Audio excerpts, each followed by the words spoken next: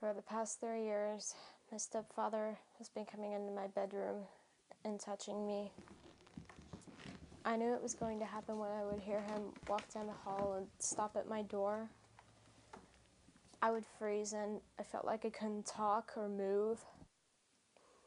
My name is Jessie, and I'm 12 years old.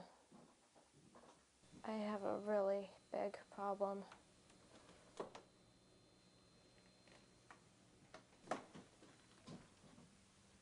I didn't want to think about it at first, so I tried to forget it as soon as it was over.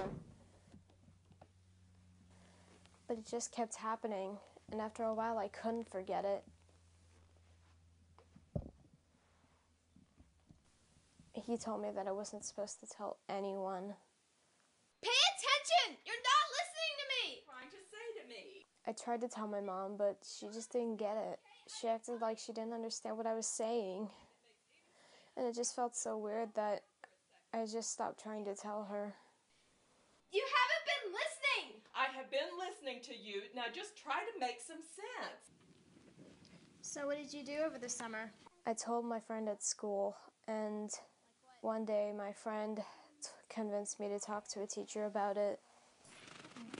And you used a BB gun? Oh. What did you do? Not much.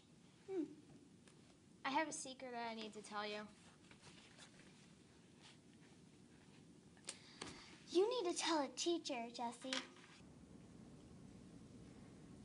What is it, Jessie?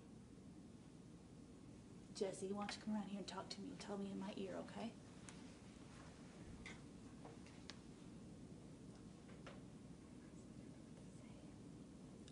Okay, Jessie, we're gonna go downstairs and we're gonna get some help for you, okay? Okay. But they bring in cakes. Hello, am I in the right room? I believe so.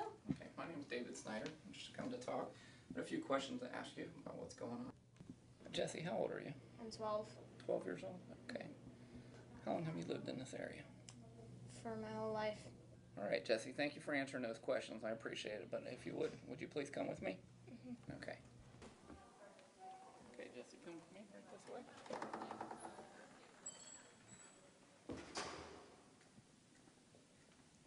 Imagine being 12 years old and telling your best friend that your stepfather has been coming into your room and molesting you for the past 3 years.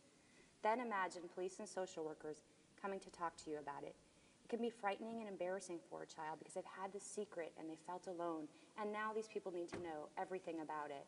And what you have just seen is a representation of the many stories I've heard during my 8 years of work within a children's advocacy center. We provide a family with a help so that their child can get better. Hi, Jesse. How you doing? The entire investigative team comes to the Children's Advocacy Center, also known as the CAC, to meet with a child, and the center is decorated just for kids. The child advocate is here to provide support and encouragement to the child to make it as easy as possible for them to tell their story.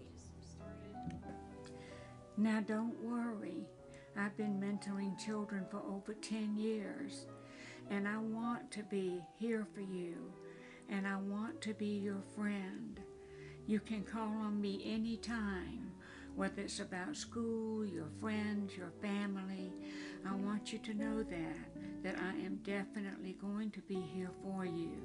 In fact, all of us here are going to be here for you. We just want you and your family to have better days.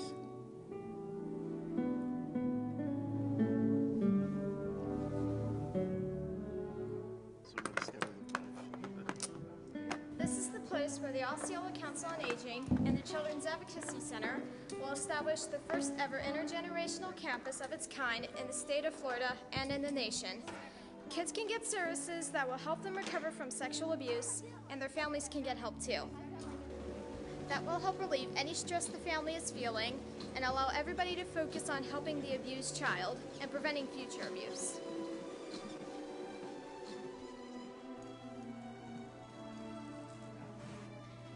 The Council on Aging moved here in 2007, and now they provide services to more than over 52,000 people a year. Soon, the Children's Advocacy Center will make their home here, creating an amazing opportunity to prevent child abuse through an intergenerational campus and partnership. Generation Point will be the first project of its kind, but this program could be replicated anywhere.